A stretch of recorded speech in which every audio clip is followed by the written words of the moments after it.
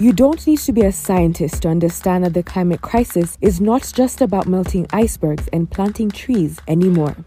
Food and water shortages are growing. People are fleeing areas that can no longer sustain them. Climate change is affecting us all, but not equally. The emissions of the world's richest 10% are equal to the emissions of the rest of the world combined, and those who've done the least to cause climate breakdown are suffering the worst of its effects. Since the 1970s, of all the deaths from weather-related disasters, over 90% occurred in developing economies. And the situation for the global south will only get worse as the planet gets hotter. Since the 1980s, scientists have been ringing the climate change alarm bell. Climate negotiations have been held annually. World leaders and company CEOs make pledges and promise to do more. Yet, not a single high-income country is reducing emissions fast enough to effectively protect the planet, often delayed by the deceptive tactics used by fossil fuel companies. While millions of people are suffering, injustices and inequalities are widening. The concept of climate justice was brought into the global stage by activists in 2000. It was a pivotal moment for how the climate change movement progressed. What do we want? When do we want it? Now demands for climate justice are heard at protests around the world, including here in Bangladesh, where it's predicted that by 2050, rising sea levels will submerge 70% of the nation's land and displace over 20 million people. So what does climate justice mean, and how did we get here in the first place? The pursuit of grossly unequal and carbon-intensive economic growth by governments goes back centuries.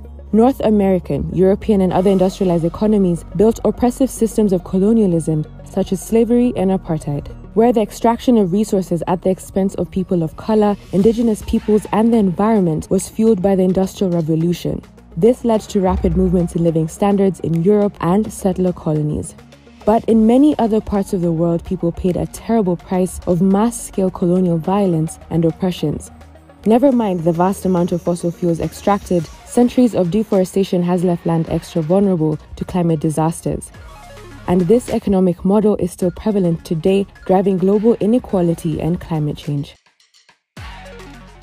A study found that in 2015 alone, the North appropriated from the South 12 billion tons of raw material, 822 million hectares of land that's twice the size of India, 21 exajoules of energy that's 3 times the annual energy consumption of the United Kingdom, and 392 billion hours of labor, all worth $10.8 trillion, enough to end extreme poverty many times over. But it's not only about racial injustice and the oppression of indigenous people and their land. There's more. People experiencing forms of oppression like sexism, homophobia, and poverty anywhere are impacted more by climate change. For example, after Fiji was hit by the strongest ever recorded cyclone in the southern hemisphere, this LGBT community were excluded from disaster response plans and also blamed for the natural disaster. Climate justice is about recognizing the interconnectedness of these struggles. Genuine solutions to the climate crisis means that accelerating the reduction in emissions, of course, but also that we work together to create a sustainable, fairer, and more equal world in the process. This means that while we phase out fossil fuels and transition to other sources of energy, governments must protect the livelihoods and rights of workers and communities, essentially redesigning the global economy to incorporate human rights principles. But so far, during climate negotiations, wealthier governments are only willing to discuss small steps to reduce emissions. Justice is not on their agenda. Recently, some governments made a symbolic gesture to pay millions to enable the most vulnerable countries to cope with the harm and damages associated with climate change, known as loss and damage. But other wealthy countries fear loss and damage might pave the way for court actions by countries in the global south to obtain damages and historical interests going back centuries. If governments in the global north are prepared to face up to the hard truths of their historical, moral, and legal responsibilities, then climate justice and positive change is possible for us all.